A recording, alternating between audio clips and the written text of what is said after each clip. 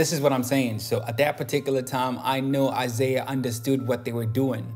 And here's Isiah coming out talking about, oh, Jordan had said that they were unworthy of being champs and they were ruining the game and all that. That's why they felt that kind of way. And they had this disdain towards the Bulls and all that on the court. On the court.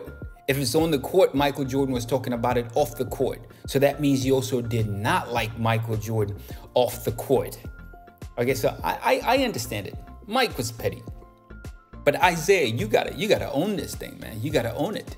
You gotta come out and say, you know what? We didn't like them. We didn't care for them. We didn't want to shake their hands. And that's that. That's fine. You own it. You live with it. But coming out pretending like, oh, you know, this was the way things were and all that. Things were not that way. Things were not that way. All right, let me repeat that very clearly so you understand. That is not the case because you said it yourself. You guys were bitter, you were mad, you were losing, you were down, and Michael Jordan's going out there talking trash about your game off the court. And that pained, it hurt you guys. Your feelings were hurt.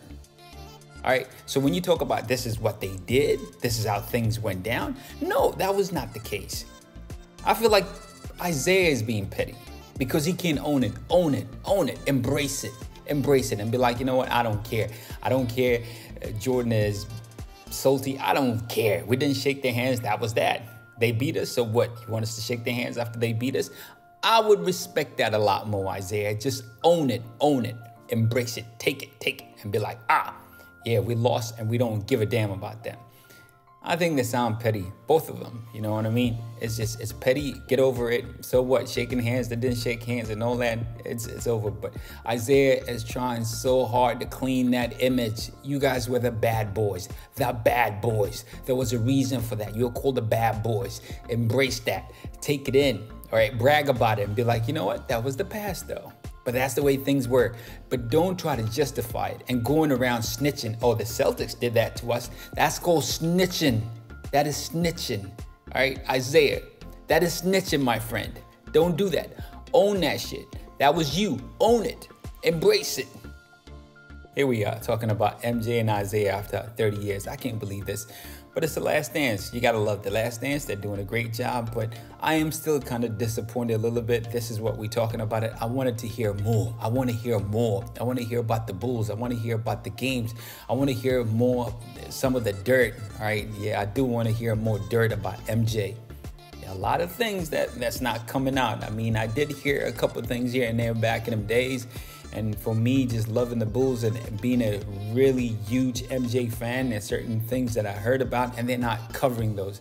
Now, I understand MJ has control over this thing. This thing would have never been released if MJ didn't give the A-OK. Guys, you can go ahead, and I think the final edits, MJ has the control over it. You know, this stays, this doesn't stay, this stays, and that's why he also wanted that Isiah Thoms to be in there because he clearly does not like Isiah Thomas. But anyway, coming back to that, so we missing on Tony Kukoc being treated terribly by MJ and Scottie Pippen because he was making more money than Scottie Pippen and Jerry Krause. That was his boy now, Tony Kukoc. So they hated Tony and they treated him like shit. I want to see more of that. You know, I just want to see more stuff. I want to see more stuff, and I want to see more stuff. I want to hear more insight about the game, how they approach the games and different games and all that. I know it's a lot of stuff that's happening on the side and all that, but I also want to hear more about the game. I just want to understand their mindset and just the way they were, you know, approaching all the different games in the 98, The Last Dance. Yeah, that's it.